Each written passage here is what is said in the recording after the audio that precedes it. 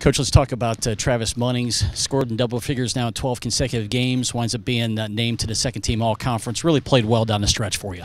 He did, and you know, over the last month, John, he's been very good, and it's had a lot to do with us winning 8 out of our last 11, and he's been steady, and he had a good conference season. I think he's very well deserving of a second team selection. I really do. Sam McDaniel, I know you're proud of the fact that he's seen the fruits of his labor, really worked hard during the offseason to improve his outside shot, really became a factor shooting the threes for you. He made third team. We've said this in some previous weeks ago when he made SunBelt Player of the Week, how proud we are of him because of his improvement, because of his work ethic last spring and summer. Really got in the gym, worked on his shooting because he didn't shoot it as well last year. One of the leading three-point field goal percentage shooters in the league this year. You're proud of that kind of work, and so for him to be selected by the other coaches, a third-team selection, it's very well deserving as well, and we're very happy for him. Michael Ertl, really, when you think about from day one to now how much he's grown, or initially when he first got, he was just a three-point shooter. Other aspects of his game has come around, and sometimes it's rare too, but he really never hit that freshman wall like so many do. But being named Freshman of the Year, I know you're really proud of his efforts. Yeah, Michael Ertl. We haven't had a Freshman of the Year award since we've been in the SunBelt Conference, and so it's our first, and really proud of him. And the neat thing about Mike is that we watched him get better during the year. We weren't able to get to an off season. He improved during the year.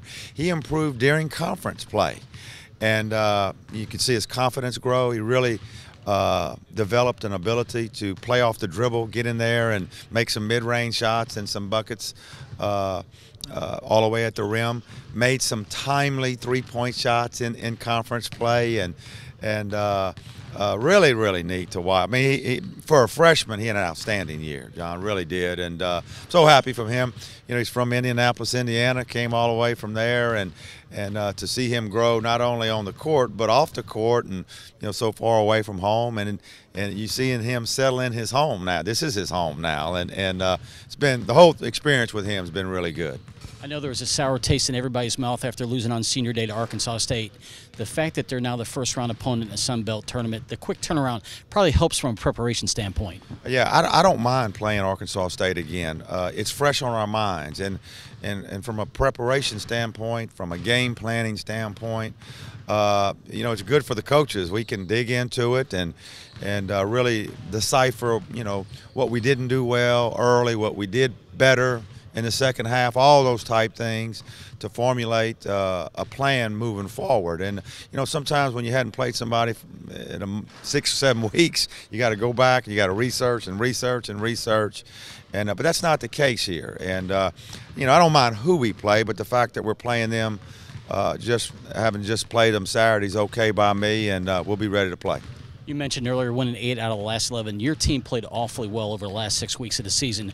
So they have to know going in, though, if they shoot the ball well and do the little things, they've got a chance.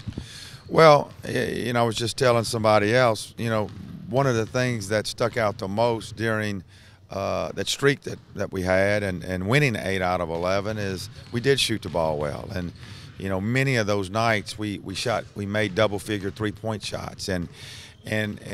But we got those by Michael Ertl being able to score a little bit off the dribble, Jordan Harris to get in there a little bit off the dribble, and opening up that outside for us, and we've got to do that in this tournament. Our team's not built right now to not shoot the ball well and still win. I think we did it once, maybe at South Alabama. We hadn't done it very often. All our shining moments and good moments have been when the offense is flowing and the floor spread, and Sam and Travis are making threes and that type thing, and we need to do that, and we just need to do it 4 more times and as we go down to New Orleans. Sam, I know you were disappointed with the way senior day went, losing Arkansas State, but now the quick turnaround and face them in the first round of the tournament, probably looking forward to another chance at those guys. Yeah, definitely. I think it's a great opportunity, playing them twice in the season, losing twice. We're definitely hungry. We know what we can do to beat them this time, hopefully. You guys played awfully well over the last 6 weeks of the season, winning 8 out of 11 games. If your shots are falling, you can play with anybody in this league. Do you guys take some confidence into the tournament, knowing you've done it before down the stretch? Exactly, yeah. I think the last 11 games, like you said, have been really good. Guys are getting confidence in their shot, and I think that's really what's been the big difference. We're just making the open shots. Talk about Michael Ertl being named Freshman of the Year in the SunBelt Conference. A lot of times freshmen will kind of hit a wall at some point in time. With him, he never really did that.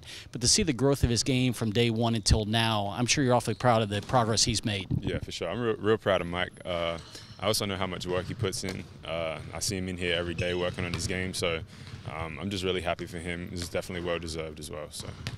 I know that you don't want your career to end here. They talk about March being one and done time. Is there a sense of urgency now as you go to New Orleans, knowing that you got to lay it all on the line? Mm-hmm. I mean, there's been a sense of urgency for me my whole season.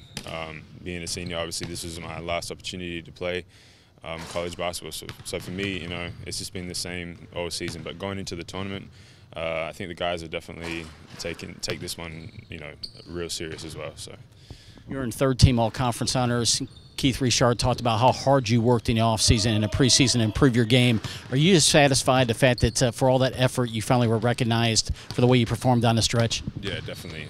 It's definitely an honor to be named in the third team. But for me, it's not about the individual stuff. I just want to win, and hopefully going to New Orleans, we got a few wins under our belt, and some guys are playing well. Hopefully we can keep winning over there as well.